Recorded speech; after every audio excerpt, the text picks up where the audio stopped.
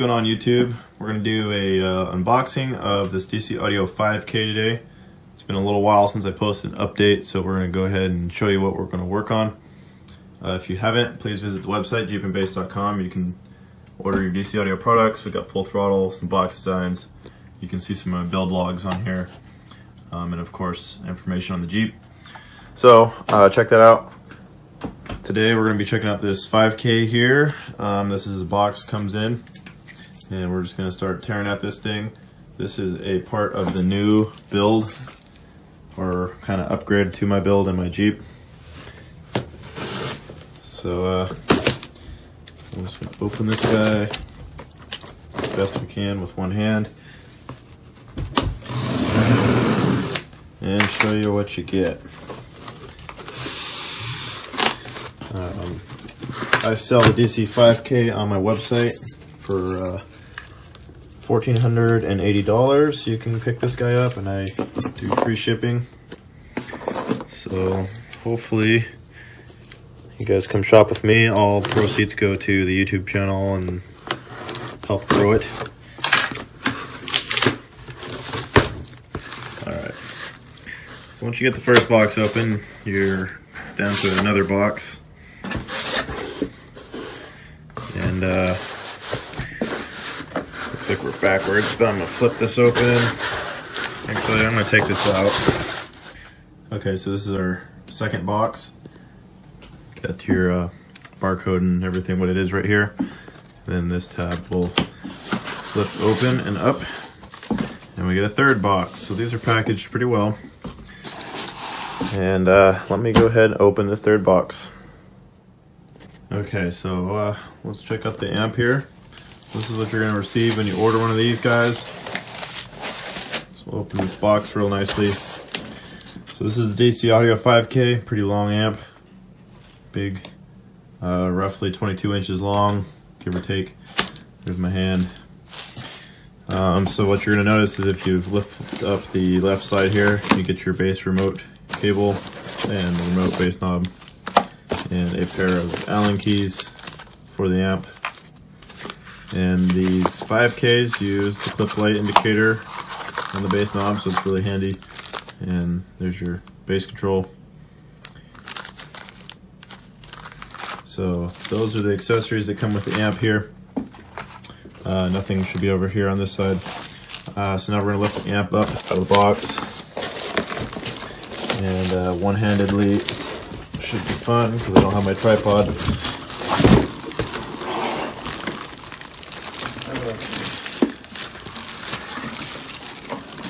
So we're getting this guy out. I'm going to get the box out of the way and come back. Alright, so once you pulled your amp out, you're going to find your owner's manual here.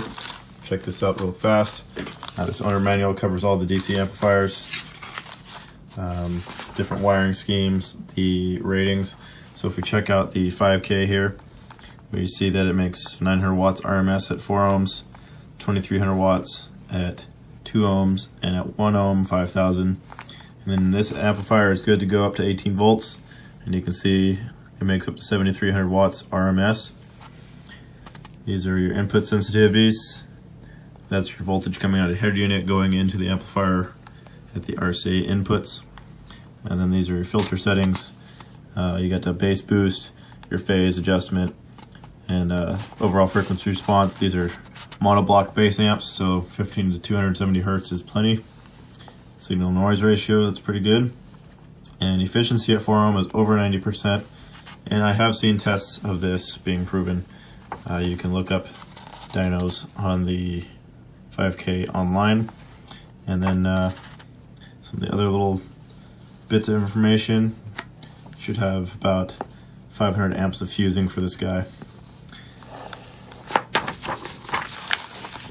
So there's all the different specs. So that's our manual for the most part. This will show you how to wire up. Also strap the amp. These are strappable. And yeah, so it's pretty simple. And let's check out the amp itself now. It comes in this plastic, so I'm going to go ahead and pull this out and we'll get a good look at it. Okay, so let's check out the DC 5K here. This is pretty much like all their other amplifiers as far as the scheme goes. for the looks of it. It's a black amplifier with the aluminum bus bars kind of strapped across it with the white lettering. These are really clean, and I like the look of them. They look good in most installs. So let's go check out the right side here. This is going to be your power input side. You get the 2 sets of inputs for this. 0 gauge. You get your remote wire input and then your speaker outputs in the center here. These are all set screws, and of course the provided Allen keys are for those specifically. So it's a real clean setup. It's always good to have dual input terminals on these, or at least the single aluminum inputs. That helps really clean up the install and get the power, a little more power to the amp. If we check out this side of the amp, we're going to see our input RCAs and output RCAs. These are essentially a pass-through, so if you want to link some amps together, you know, without not strapping, but just borrowing signal, so you don't have to run a bunch of splitters, that will be a pass-through. So you basically have an extra set of RCAs ready to go out of the amp that way. And then moving over here, we have our protect and power light. You have our gain settings, subsonic, bass boost. This is where your remote cable goes in. And then you have low pass filter and a phase. And then this is your selectable output. You always want to have this on master output when it's by itself. And if you do happen to strap them, you put it on slave if it's the slave amp, and the master amp stays master. If these things are individual, which is how I like to run them, you always keep them in master mode, and they get their own signal, and you have to individually tune them. If you are strapping these amps, it says in the manual how to do so, and you will run an RCA to this guy, and then you can link them. So that's how you run those. You got to double check when you get these that that's in master mode if you're not strapping, because you'll have problems. So that's kind of the overall of the amp there. Come over here in the heat sink, see the nice lettering and the nice finish on this thing. Really pretty. Here's the heat sink. So that's going to dissipate all that heat away from the amplifier. So you want to keep those out in the open if you can. And I also like to raise the amp up a little bit off the mounting surface. So if you go to any hardware store, you can get little spacers. They're like little tube looking things, and space this amp up and give it some breathing room. If we go check out the bottom side, the reason I like to do that is these vents to let a little bit of heat escape from the board. This is your warranty information. So if this has been clearly ripped or torn, you know that the amp's been tampered with, and it's usually not good, and you void the warranty, or something's gone on with the amp. So there's that sticker again. It's a good thing to write these numbers down in case your amps get stolen or something happens. You at least have the information, you can track it down, hopefully. I've seen it happen. So here's our other warranty sticker. So that's pretty much the most part of the amp. I would open it up, except that I want to avoid the warranty on this thing. But you can look up on their website or on my website, and let's check it out. So this is jeepandbass.com. If we go to DC audio, and we're going to go amps, and then have listed here all the amplifiers available. And here's our 5K at 1480 shipped. And here is a picture of the internals. This is a really well laid out amp, very powerful, very well built. And again, I list all my specs here. And here's our dimensions.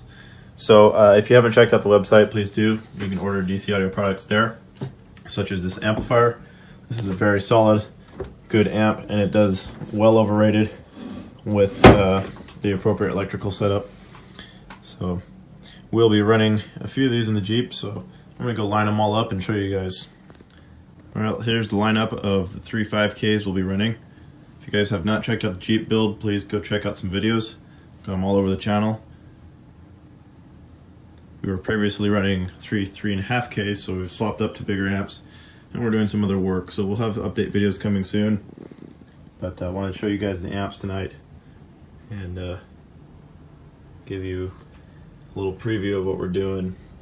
So we're gonna have a lot wiring to do, and I'm gonna pretty much guide you guys through some little tricks that I do on wiring, just to make things cleanlier. I use all Sky-Hi OFC wire. Well, I'm switching to that. I've been running CCA for a long time, and we're going to be running OFC and get some good juice to these guys. And yeah, so it should be pretty interesting. We're running 612s on these, and pretty excited. Alright, so that concludes this video. A little bit of an unboxing and look around at the 5K. Hopefully you guys enjoyed it. I'd appreciate it if you liked and subscribed and left a comment. I always appreciate that. And stay tuned. And if you haven't checked out the website, please do. That's jeepandbase.com. You can also follow me on Instagram at TooLoudForYou. Link in the description. We could always use more followers. So, until next time, guys.